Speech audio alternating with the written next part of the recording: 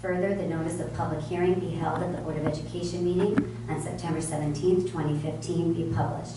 So moved. Second. Any discussion?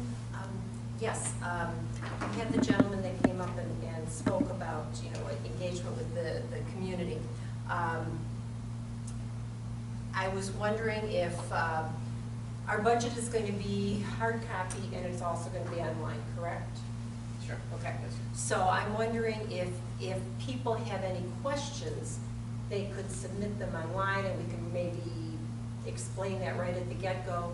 They could submit their questions, and then when we have our meeting in September, possibly that question could be read here in public and reviewed, and maybe that might be some discussion, and maybe that would allow for some of the questions that the community has that we can answer aloud. I don't know what others think. If I may just provide a little bit of information about that. So we have had a number of individuals come to our publicly open budget and finance committee meetings. We are available before those meetings, after those meetings, to take questions before and after those as well in any venue. So we have been able to answer some of those questions. I don't want to say everyone, but so that has been an avenue where we've been able to approve some questions. I'll let the board speak in terms of whatever you all would want to do in terms of other possibilities, but certainly. I really like the Anna's thoughts process here, because it's the ultimate in transparency. If we can elaborate on one's question that maybe 10 other people are thinking of, and the other 10 that may not have the technical ability to think of, and so on. So there's like a cumulative benefit based on one question. So my thoughts are, if we do have a forum that people can send in questions, then we compile them, and then maybe present a summary FAQ at the onset, maybe at the public hearing. That might help facilitate the whole hearing, maybe. It's just a thought. Are we looking to have, if someone submits questions and we give answers, are we looking for two-way dialogue, or are we just looking to answer the questions submitted? I'm not looking for two-way dialogue, because that's not the purpose of the board meeting nor the public hearing. It's basically to get input and for us to discuss it. I'm not looking for the dialogue. But I think this would be an avenue where if somebody has a question, they send it in, and there might be several of the same type of question that could be consolidated into one question, and then we could respond to it. And I think that would be a very positive thing. I'm comfortable with that. I just think that we need to have a hard stop on state for questions to give the administration time to get the answers, so that people are sufficient with answers. Good point. I think, I was talking off my head, but I think for me, I'm comfortable with that. Anyone else have any feedback? My experience at village board meetings is usually when we have discussions on budget, it usually is a dialogue where you ask questions, you get an immediate response, and if there's further questions, that dialogue opens up. If there isn't an immediate answer, usually it's tabled until an answer could be provided. But my experience talking to Mayor Al Larson or any of the other municipal boards, there's always been an open dialogue, and that seemed to work. But that's my personal opinion. That would be the way I would favor the two-way communication.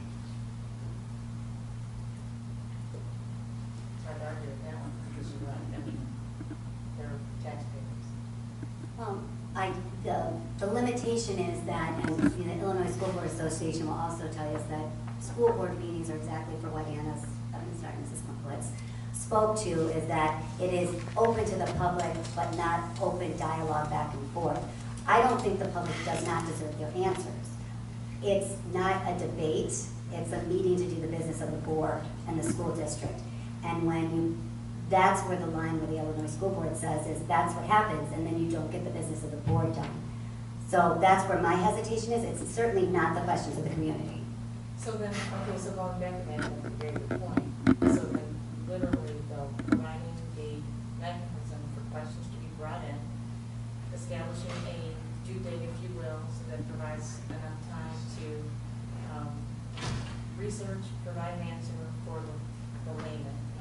the operative board. And so that when the hearing date comes, we're always, it's clear, we've got plenty of time right now to do that for everybody. I think so, and I think, I would leave it up to the superintendent to decide what the deadline should be, because he knows what the capabilities are, and he'll know what the demand is on some of the questions. And possibly then we can even go a step further after our meeting of putting those questions on our website along with, maybe a reasonable lengthy response, depending on what the question is.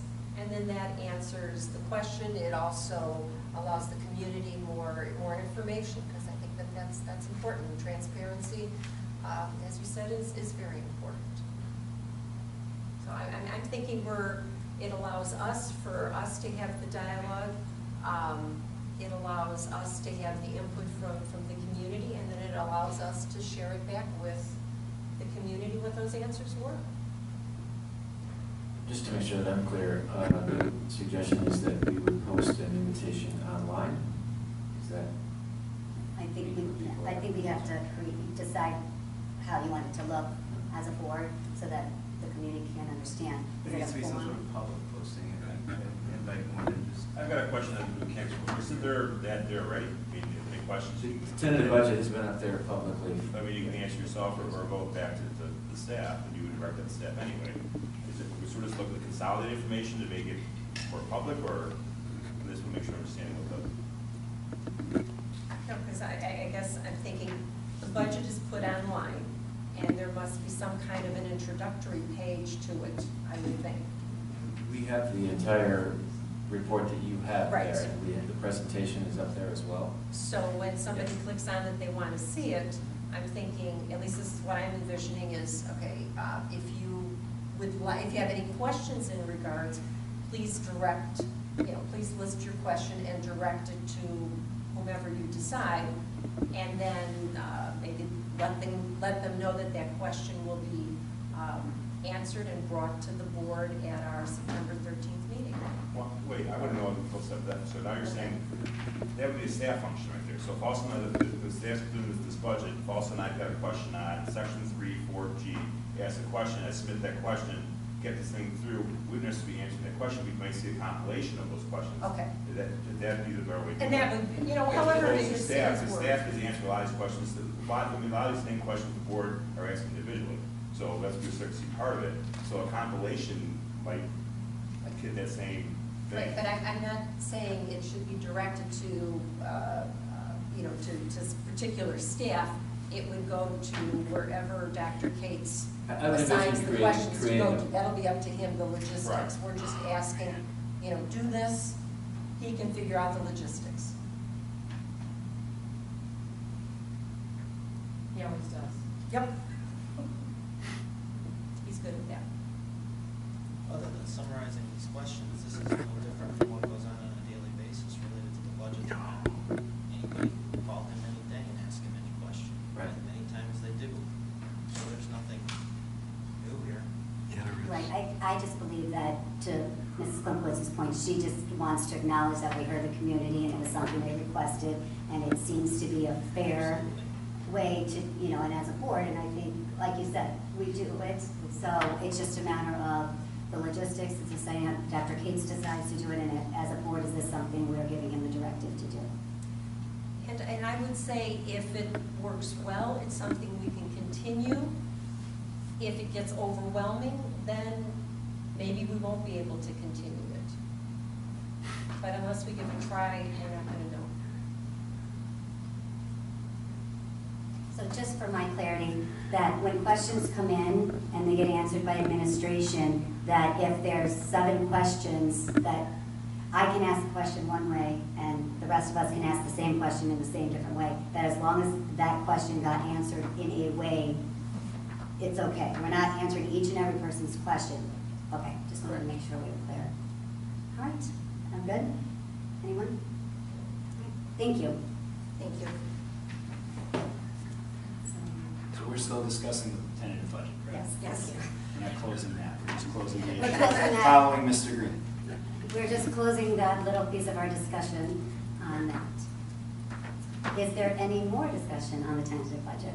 Yeah, I'd like to know how the rest of the board feels about directing the administration to plan for a 400,000 surplus and contingencies. When we haven't used contingencies traditionally, it seems like the contingencies from previous years would still be available in our fund balance to draw on if we needed contingency. I'm not sure why each year we continue to compound our contingencies. And if everyone would agree with their thoughts on I think it's a valid question. We don't compound, do we? it. So if we don't use the contingency from a previous year, it goes into the fund balance or reserve, and it's still available to us in future years if we needed it. So it has some sense now. So we add to it each year. Each year we have a contingency, it continues to go into our reserve. So I'm just wondering why we would budget for contingency when we haven't used it and we still have previous year's contingencies available to us in a fund balance. Should we just start with that's not correct? That's not the way it works. Sure. Would you like to elaborate? Well, the basis for the budget is from last year's actual anyway. So if there was no contingency that was used, then there was nothing in the actual. But we did base our levy off of that budget, so we did receive funds for it. Hold on a second. Correct. Your question was, are we compounding the contingency budget? We are not. No, we're right, that wasn't my point. My question was, we put the contingency into the fund reserve when it's not used, and then each year we continue to add to the fund balance with contingency that is not used consecutive years. I'm saying that's not correct. Does everybody agree with that?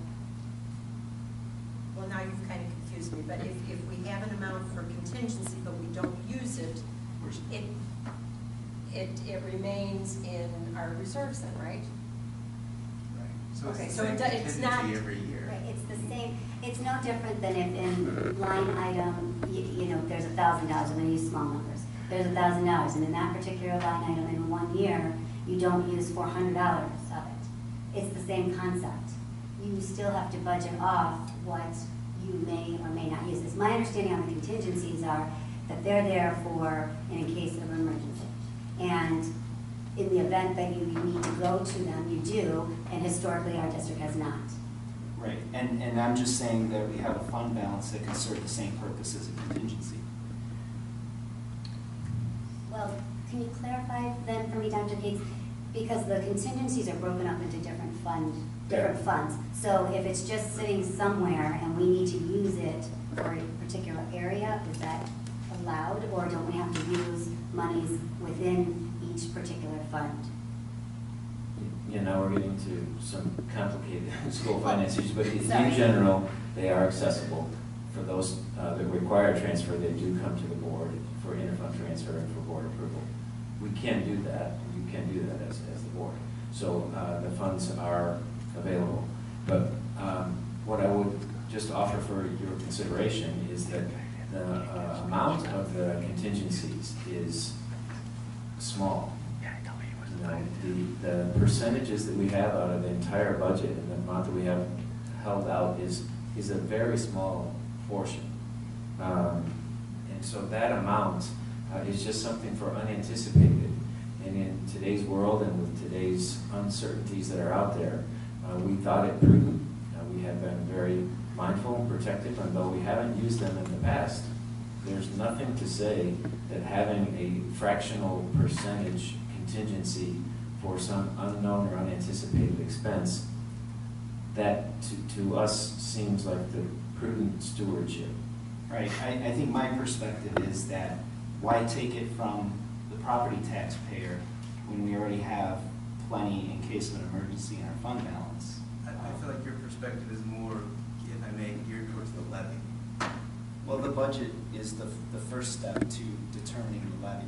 So we ask in the levy for what we need in the budget, and we determine our needs first, And I'm just saying, if we have enough for an emergency in our fund balance, then why do we need the contingency in the budget? We can lower the budget, thus impacting the levy to an extent to lower that.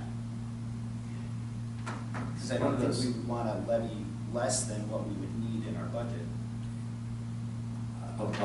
So this is another arena where school finance is so tricky. You cross over 2 levy years within a given school budget. So last year, we were anticipating the levy was going to be higher than it was. When it was less than that, we actually had an impact on our revenue. So the stream that we were anticipating, or the numbers we were working from for our projections, they turned out to be different, much different, honestly, than we had anticipated or had been 3-year averages. So when we cross over 2 budget years, or 2 levy years within one budget, it gets loose. And while we do our very best, and we do appreciate the board's patience in waiting for us to accrue the actuals, to actually book them so that we know where we're basing our best projections on, that is a best plan. And we work real hard to come in as close as we can. That's why the contingency, we have been fortunate in we've been able to not utilize the contingency, but have a small fraction available. So that double levy year across the budget, when we don't know what that second half is going to be, that's where it gets right. And it just looks traditionally like we've constantly had surplus. So we've either been over budgeting, or, I mean, even with the reduction in revenue, we're still coming in with good surplus numbers that are much more than what we projected going in, which is great. It's an testament to the administration and to all the staff that they're working very hard not to spend unless they need, but it still seems like we can reduce what we're asking for and not just kind of, because we're basically putting in our budget $400,000 surplus, which we're just going to take and put right into the fund balance, because we don't have a place to spend it until we get through the contingency. So that $400,000, I'm not sure why we would want to take that out of the community. So I'm just curious how the rest of the board feels about that. I know. You almost got to spend more time on it, or you put the question out there too. Is there a rationale difference? I have a question, and probably can't answer this right now, but from what Mr. Dombrowski said, what impact would that have on the levy? It would probably be very, very small impact on the levy. The impact of which aspect, Mrs. Bell? I think if I'm hearing correctly, of having the contingency, the $1 million in contingency. Okay. I don't know, I'm asking, because I mean, our budget is what, 260. What impact would the $1 million have of helping bring down our levy? $1 million. Or am I asking the wrong question?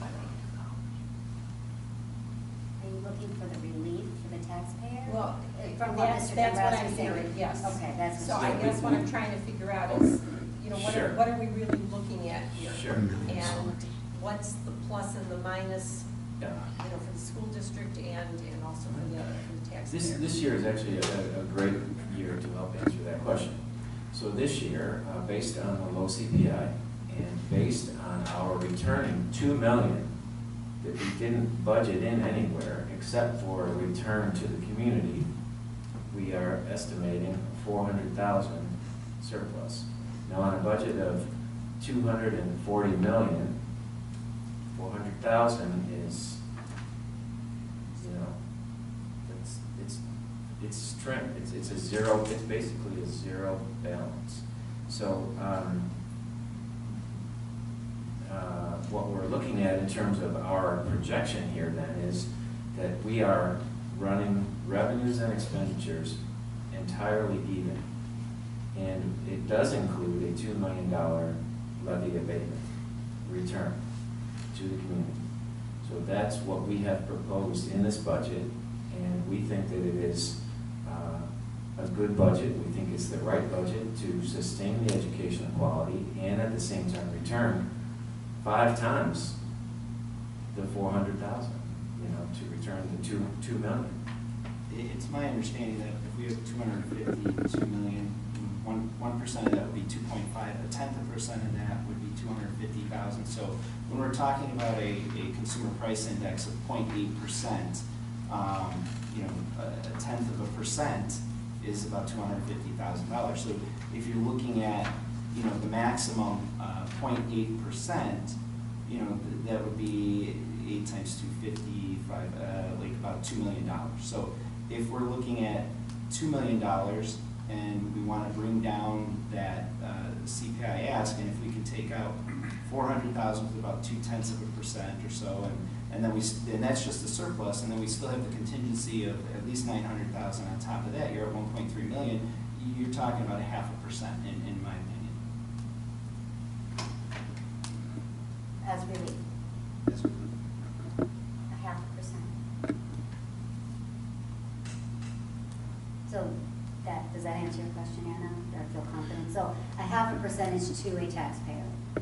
And so I guess you have, that's something from a standpoint, is that 0.5% important to this board? Or is the overall financial health of the school district and the community at large, that's the way they're talking about, or this budget's big. And so we can split hairs and hairs and hairs, or we can look at it as the whole and make sure that the spending is in line with the expenditures, which it appears to be pretty tight, as Dr. Cates has said.